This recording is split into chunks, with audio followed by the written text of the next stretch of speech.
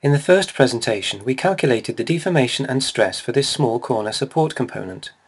When we looked at stress, we determined that the mesh is still too coarse, and we now want to increase the accuracy of this mesh. There are two ways of carrying out this process in ANSYS, one automatic, the other manual. We're now looking at the automatic method. In order to determine which aspects are of interest to us, we select the corresponding surface and generate an equivalent localized view of the results for these surfaces. We select the particular result we are looking for, stress for instance. That yellow strip of lightning just means we need to update, and all we've done is to initially display the results on this part of the component. And then we can assign the degree of accuracy required for this localized result by defining convergence.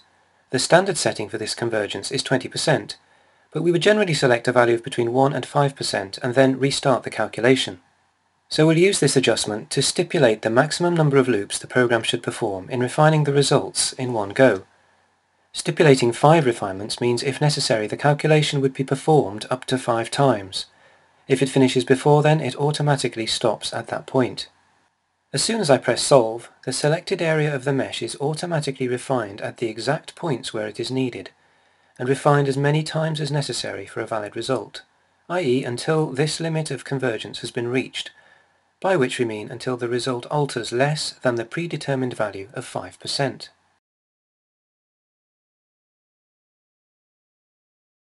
In this case, it takes 3 cycles of refinement to reach this state. It lasts a few moments.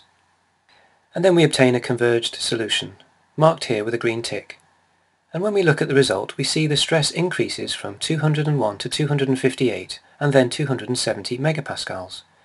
The final adjustment was less than 5%, meaning convergence has now been reached, so the precision of the calculation now matches the value that we specified. And looking at the graduated stresses, we can see that this is now smoother than before. When we compare the values that have been averaged with those that have not, they are now clearly closer than they were, so now 270 compared to 287.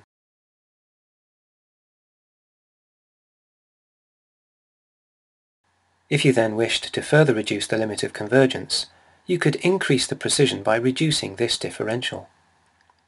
When we look at the underlying mesh, we see that in the area where stress is particularly high, the mesh has been correspondingly refined, without manual intervention on my part. It's been automatically refined using the algorithm of this adaptive mesh refinement.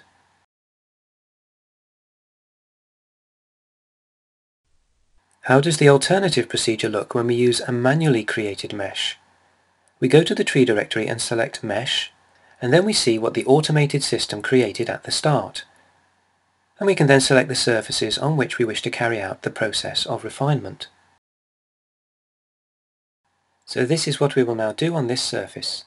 We select one or several surfaces with the Control key, in this case just one, and via the sizing mesh control, we can set the size of a local element in terms of millimeters.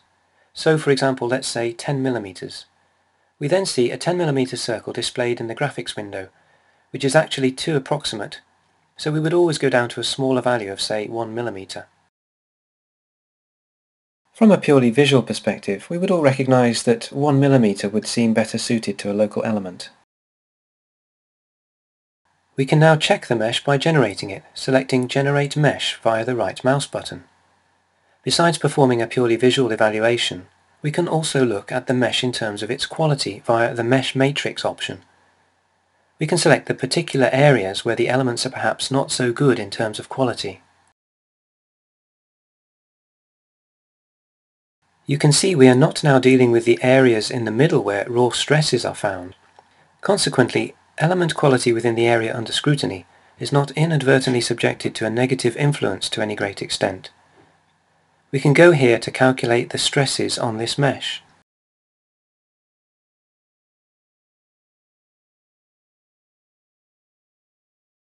Once this has been done, we can check what the stresses look like. So we now have a stress value of 278 megapascals. We'll now look at the course taken by the stress with the mesh removed.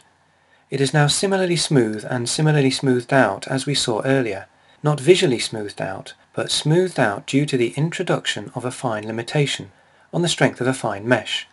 What we could see there is now also very clear here. When we compare the stresses that have been averaged out with those that have not, we again see they are closer to each other, and we have thereby fulfilled the criterion of achieving a good mesh.